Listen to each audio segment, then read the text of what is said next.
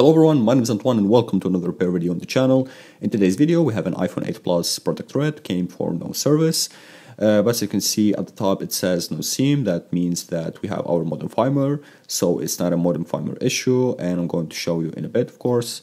Let's go to settings, general, about, and as you can see our modem firmware is here. There is no problem with the modem firmware. So let's go and insert the SIM to check our service. Of course, the client said that there is no 2G or 3G or LTE. So I'm going to insert the SIM, and now we're going to try our network. And as you can see, the antenna is connected, so it's not, obviously it's not a antenna issue. And now let's go to the mobile data option. As you can see, already pushed it to 3G LTE, and when you dial the star 06, there is no IMEI at all, so I guess it is a problem with the modem or with the WTR, which is a very common problem with the iPhone 8. Of course, now we are going to remove the board and we'll check it, make our common diagnostics, and we'll see if it's a problem with the modem or the WTR. So let's jump up under the microscope. So here we go, we remove the board from the body. There's a little damage on the M5500, which is not going to be a problem because that's not our problem. A little bit of heating, and as you can see, there's a lot of balls came out from the underfill of the elements and the UAT toner, which are, or toner, I don't know what it calls. Basically, there are the GPS antenna and also the network antennas, but again, I'm guessing this is not the problem.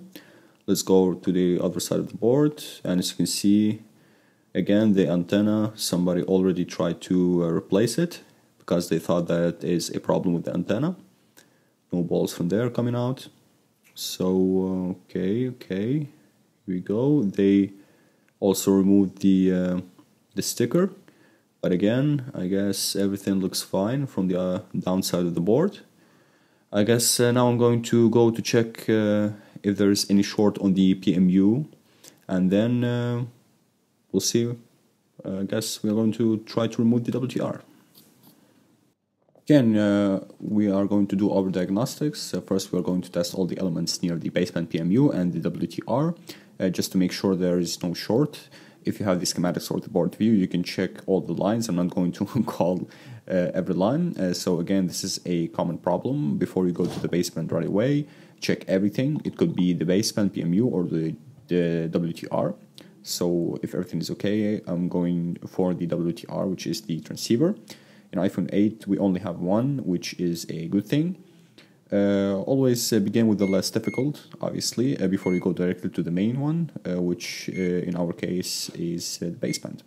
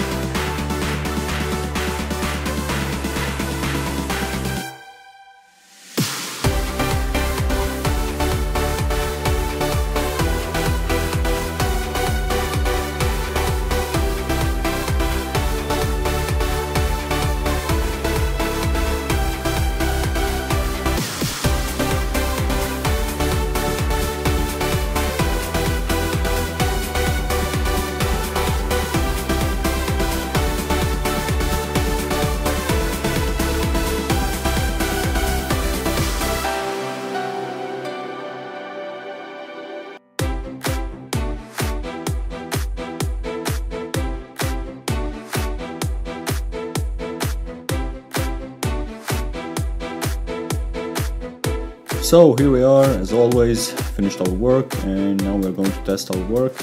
Everything is connected, the antenna, the battery, and now let me just remove this a little bit. Here we go, the phone is turning on, and now we are going to test the 3G and LTE functionality. Okay, turning off and waiting for the phone to boot up. Here we go. As you can see, still we have no SIM. Let's go and dial D06, and as you can see, the IMEI is presented. Now let's go and insert a SIM card, and let's go and wait for the service.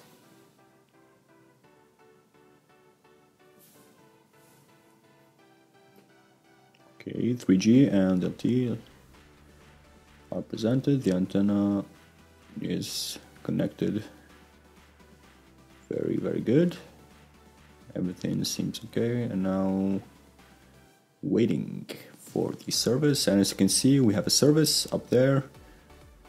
And let's go and check 3G, and as you can see, it still says E, which is the 2G. Now let me just go general and show you that there's a modem firmware. Okay, everything is okay. Okay, this happens a lot after you repair a service problem, a no service problem. And as you can see, there is the LTE, and let's go and dial for the operator. And as you can see, and as you can hear, everything looks fine. There is something that when you dial a number or call someone, it's automatically switch between the LTE and 3G, from the LTE to 3G.